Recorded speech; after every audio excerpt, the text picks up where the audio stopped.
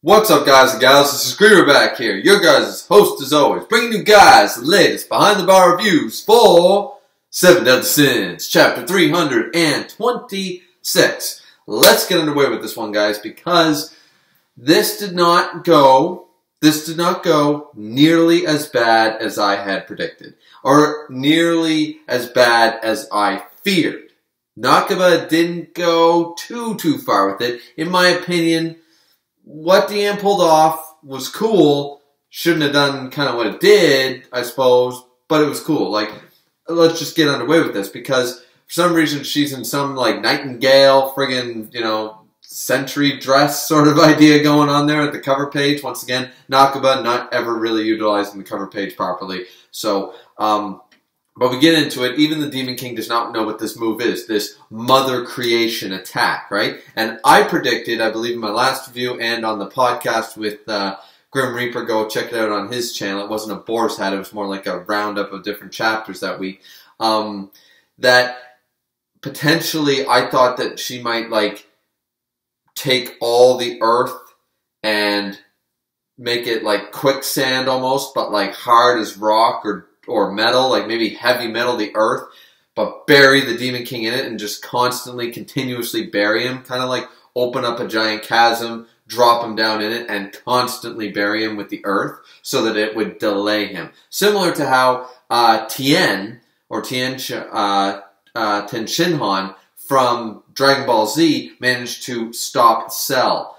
Imperfect Cell, might I add, but still managed to, by constantly firing heavy level, sacrificing his own life force level ki blasts, it was just enough to, with the continuous barrage, it was enough to at least hold him down. Didn't really do any damage or any lasting damage, but it was enough to stall him for X number of time, right? I thought that that's what Diane could pull off, and it would make sense with the concept of the story. That's not what happened. But before we talk about what happened, the artwork in this, some of the panels of the Seven Deadly Sins, especially the one of the reaction of the Demon King later in the chapter, stellar, but even more so is this mother creation attack. The artwork for this is absolutely stunning. Demon King doesn't know what it is. Diane's twirling her hammer for some damn reason, and all of a sudden, right by the lake, right, you have your lake, if this is our lake. And then all of a sudden, all of the ground around it just shatters. If this is the bottom of the lake, it shatters below it. It keeps the entire lake intact. Physics be damned, it's a magical lake. And it keeps the entirety of the lake intact, but it takes every bit of land in this. I mean, it looks like a few miles worth sort of idea. Like, we don't really know the full extent, but it looks massive. And she shatters it all into giant rock formations and just barrages the Demon King with it, constantly sending all of this stonework and stuff just flying at him. And it delays him to a good amount. I mean, I really don't think that the Demon King, the way he's been hyped up, but once again, this is a Diane issue. Diane being able to pull off this move, I'm okay with that. It's a very stunning, visually stunning looking panels, and it's a cool attack. I like, everything about it. It's very appealing to the eye. And Diane should be able to pull off a move to this scale and stuff. How the Demon King handles it is a bit of an issue, but that's on the Demon King side, not on Diane. So I'm not hating on Diane for this portion. Because Demon King being hit by basically, okay, well, by this logic, King doing increase, the swords would hit the Demon King. Once again, I don't believe that the way the Demon King has been hyped up, it doesn't matter if you have 1,000,000 swords thrown at him, should be 10 times faster than any attack by Diane or something like that, right? So it wouldn't matter if she shattered and threw a million boulders at him, he'd just dodge them all or destroy them all with his mere presence, sort of idea. But either way, it's working, right? It's working. So, and it's a barrage, and I mean, they're doing some back and forth dialogue, and none of it's really relevant. It's just, oh, you foolish giant girl, you think you can stop me? Yes, I do! No, you can't, Diane. No, you can't.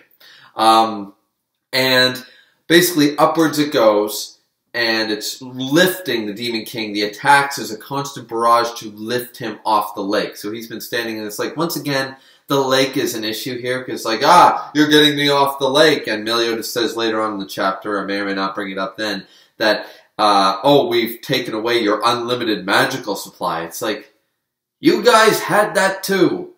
Unless he starts pulling the ruler shit again, which, I mean, he probably could now. I forget if we've seen that at this point. There's so many inconsistencies with Nakaba that I have no idea if he's actually done that at this point. But he certainly, it's like, okay, but you guys have unlimited magic, and so does he. It's an even playing field. Lifting him off of it shouldn't. And this is the Demon King, apparently in a prime form, stronger than ever.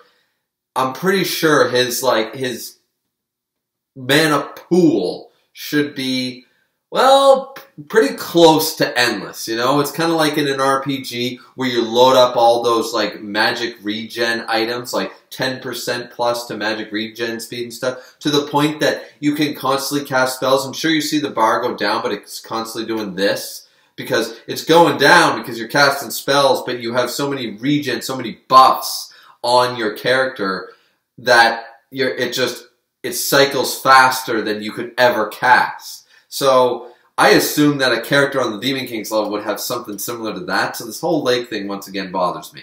But that is beside the point. Once again, visually stunning, everything's fine.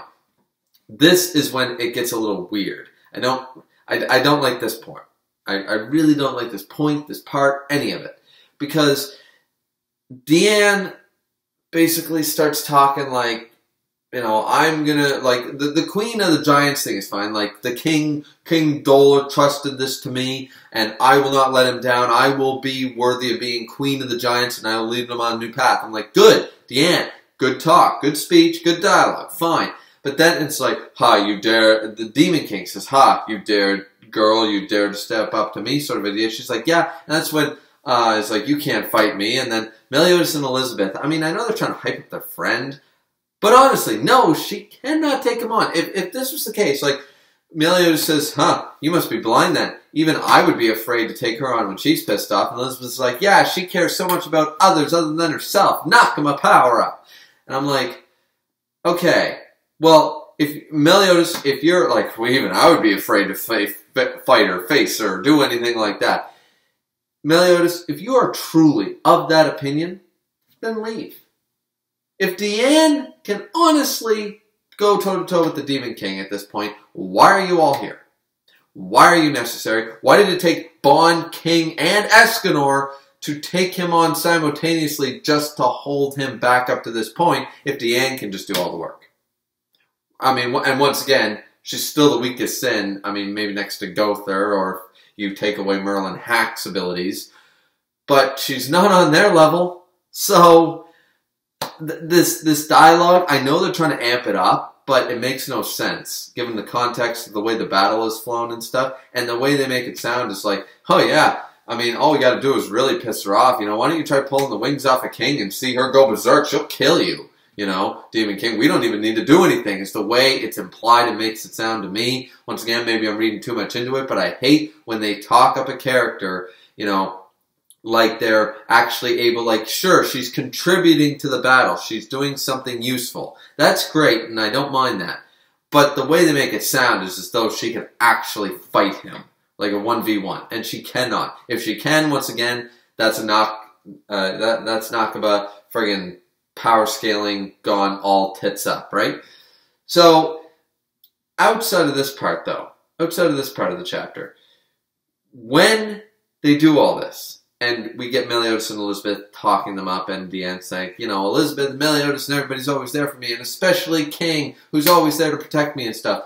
Bond basically, after that part, Bond looks up, and this entire time the barrage is still going on, right? The barrage is still going on. Diane's still swinging Gideon. She's still, you know, and don't get me wrong, this part is okay. It's actually, Diane, other than one part, Diane isn't the actual problem. It's the reactions of the characters to what Diane is pulling off and their overestimation. Once again, the dialogue is what has been ruining things. Mael and Rudeciel, or Ludiciel, or whoever, their dialogue in reference to Escanor and how Sunshine works is the actual problem with what people have with Escanor right now. You know, so it's the same thing. It's the same with this lake thing. It's the same with the Meliodas thing. It's the same with the curse thing. It's all down to the dialogue that has caused the issue. It's not the feats shown, you know, from the actual combat. So I'm sitting here going, okay, that's fine. King does this hilarious little thing. I think this is funny because Bond has always been like poke the bear sort of attitude, and that's why we love him, of course, his little sing-song voice. You know, he's always trying to poke that bear, you know, trying to wake the sleeping giant sort of idea. And Bond looks up at him and basically says, you know, hey, King, aren't you going to say anything? You know, Meliodas and Elizabeth kind of did. Like, aren't you going to say anything after she said something so nice to you and stuff? And finally, King's like, huh? And he's like, you know, and I mean, King's in his adult form, in his Elvis form. He's looking pretty swag about it. And he just basically looks at Diane and says, all right, Diane, after we defeat the Demon King together, immediately after, marry me. You know? And I'm like, okay, well, I mean, don't get me wrong, I like this, but,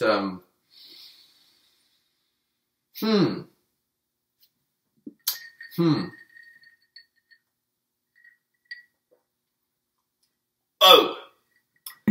Put the gin on top of that one. Anyways, yeah, okay, so marriage, I guess, is a thing among the giants and the fairies. I assume it's meant to be taken as a traditional English wedding and marriage. Okay. I had no indication that the giants or the fairies had something like this. I mean, it's not, I guess, unusual, but it seems a little bit like, I don't know, it just seemed to come out of left field. Like, I don't remember any indication that we've had married, like, husband and wife fairies or giants before. You know, it just doesn't seem to be their way. I mean, I suppose with Matrona, we saw her and stuff, so I guess there is some precedent. It just was like, oh, like, that's not what I expected. I thought their relationship was 100% or whatever. Like, when Bond, like, edged King on to say something, I thought he would say, like, something like, you know, after this, let's, you know, go back to the Fairy King's forest together, or something similar, like let's spend the rest of our lives together. It just felt like the marriage thing was a little bit, oh, whoa, that, you know, that wasn't even a thing on my radar for their relationship. Like, their relationship kind of came full circle already, so it's just kind of like there's nothing left for that portion, right? And I'm like, okay, you know, whatever, that's fine. It just felt a little strange. Here was the problem with Diane. Here's the problem. That this felt so cheesy and so, I guess, tsundere, I guess? Maybe not tsundere, I don't know. The panel looks so gross. Her facial expression is so goddamn cringeworthy, where she's just like, she's blushing and stuff. And I'm like, okay, that's in Diane. And she's like, ooh, I'm blushing, of course I will, King, ooh. And she's like, she's still, during this moment, I don't mind that they're having this conversation while Diane's doing all this stuff because they're amping her up. And I mean, I suppose this could be considered amped up, but the fact that she pauses in the assault on the god of demons, the one whose very presence is tearing apart we can assume at least the size of the United Kingdom, right? They say the earth and then the land and then the country, so it's a little, depends on translation, but at the very minimum, we know it's destroying the land. So it's at least countrywide, his presence alone. And he can't seem to stop a bunch of flying rocks to his presence alone, but whatever. And they have time with only her attacking with boulders, for her to do this whole, like, pause, blush thing, and then just, like, make this stupid face, and blush to the red nines, and just fire off, like, you know, like the reaction, like, oh, you idiot, pow, you know, sort of idea. It works with characters who are super strong. Does that make sense? Like, don't get me wrong, Diane's strong, but this only works, like, her reaction of basically, like, right now is not the time for comedic effect. So since this isn't being used for comedic effect, this only works if the character in question is actually super strong, just is a slow start, takes a long time to do something, and you need to, like, get a reaction from them to go, boom, oh, sorry, I'm supposed to always limit my power, you know, but you pissed me off, so I accidentally used 100%, and they're actually super strong, but they're always scared to use their fists or something. Then it works. Here, this does not work for me. This was so goddamn cringeworthy. Like, the Demon King being involved in the middle of this Demon King fight, her blushing and doing a whole like, oh, I'm so embarrassed, attack, fists down on the ground, stay away. Like, no, this doesn't work. This, I don't like it. I don't like it, especially that whole, like, no. Now,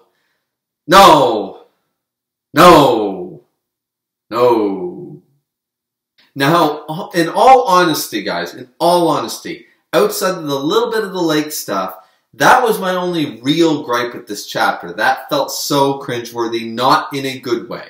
This was not a time for a comedic moment. It wasn't a time for a Cinderella moment like that.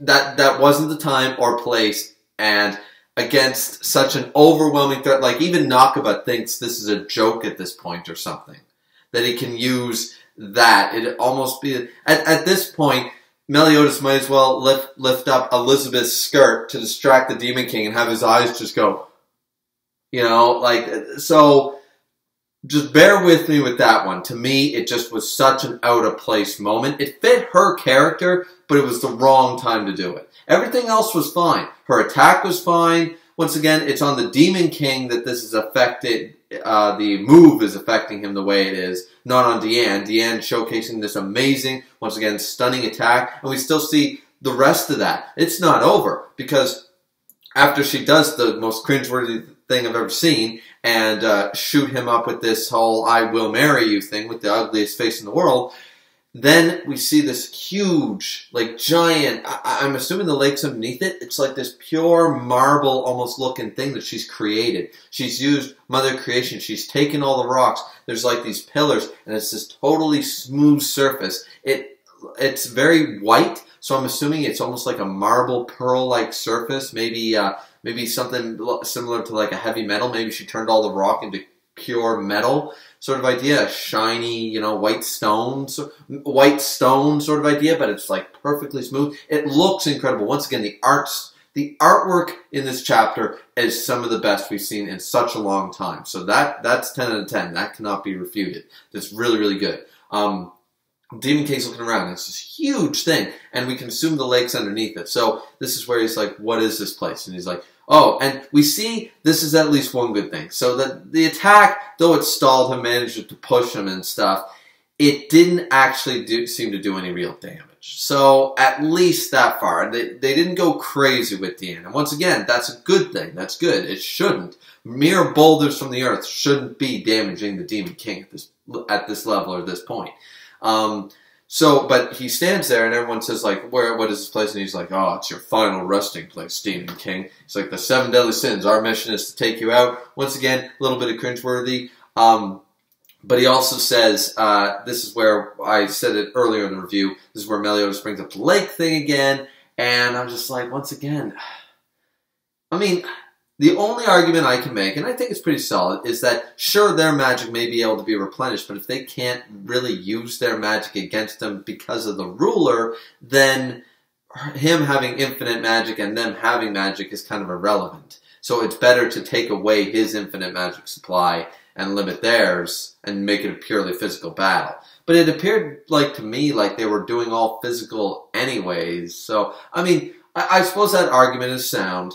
And that's okay, but I just wish they had explained it in more words, I mean, maybe I'm missing something. Maybe I didn't see a good translation of one of the chapters. Maybe Merlin or somebody did explain that better, and I got a rough translation by the time I did the review or something a few chapters ago. Maybe. So don't bite my head off, guys, if I'm totally wrong about that. But I just think it's kind of like, once again, you should have taken care of this lake problem a lot sooner if that was the whole case. And we saw in earlier forms that magic was still affecting with Elizabeth, with the whole bloodstained Ellie thing, that magic was still affecting the Demon King. So, anyways, outside of that, as I said, they're all there. They're all set to go.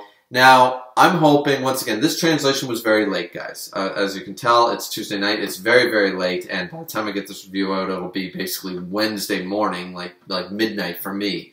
But this line, I hope, has changed, because it's not as badass as I thought when I saw the Raws. And it's basically after they're all like, yeah, we're all good. And then we see a finger. One finger from one badass mustachio man. And no, it's not Alex Louis Armstrong, but I think these two could have a good bromance. And it's Escanor, his finger's up, and he's just standing there like, and there's one more piece of bad news for you. It's high noon. And then we see he's in the one form. So,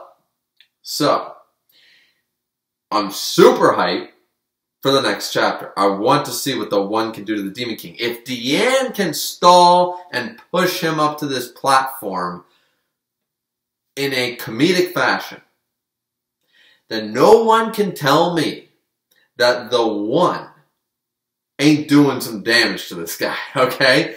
And I don't care if you like Escanor anymore or if you have so many problems with this stuff. And the fight is still going to be hype. Escanor and the One is still hype. We've only ever seen it twice. Twice, ladies and gentlemen. There's nothing wrong with seeing a fan-favorite character doing a fan-favorite move that we just never have truly seen enough of and got cut short in the Battle of Six. Now we get to see it for a third time. Come on. I mean, if Nakaba's going to screw all this up anyways, we might as well get some metal fights, right? That's why I really like this chapter. I have a couple of the same issues as I've had with the whole arc, and once again, that little Diane thing, but the artwork was 10 out of 10. And the hype for next chapter is 10 out of 10. So you have to take the good points at least. If Nakaba screwed up other stuff, well, I can't keep blaming him every week for that. It's already set. It's already set at this point. He can try to do some damage control, but he might as well hype me up on the things he hasn't screwed up yet, and he hasn't made me I don't have any distaste for Escanor hype. I don't have any distaste for good artwork. So this is just wonderful. I can't wait. Of course I'm an Escanor fanboy, boys. Of course I am. But it doesn't take away that anybody who's still reading Taizai right now, if you are still reading Seven Deadly Sins, you can't tell me that you are not hyped for chapter 327. Because if you're still reading it, and you've gone through all the bullshit that we've all dealt with this arc, then did this chapter hype you up more? Did the ending of last chapter with Mother Creation hype you up more than seeing the One go toe-to-toe with the Demon King? Did seeing Gelda show up at the battle before she went into Zeldris' mind a few chapters ago, did that hype you up for the next chapter this much? That's what I'm saying. 327 has such a high level of hype. No matter how much you might dislike Escanor, I know you all want to see what the One can do. Especially since we already saw his 2 moves used outside of it. You know he's got a third move up his sleeve. Something, he's got number 3. Number 3's there, guys. So, I'm excited. I'm excited to see it. Once again, I hope the line's more badass. I wanted it to be way more arrogant or something, you know.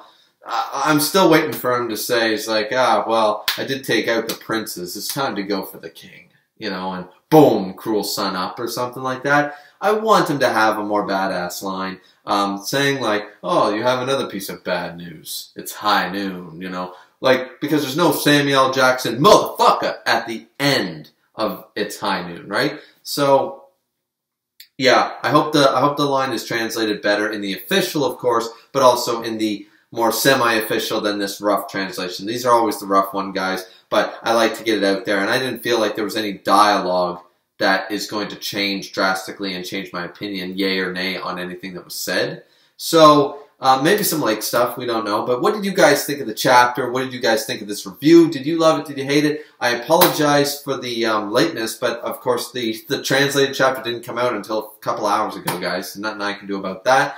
And also the length of the video and stuff. And I haven't had to do one of these in a little while, so I was busy tearing apart the basement here, so I'm a little rusty, and that's why there's a lot more ums and ahs and tripping over my own words and stuff. But that being said, once again, like, subscribe, comment. As always, this has been Griever with your Behind the Bar reviews for Seven Deadly Sins, chapter 326.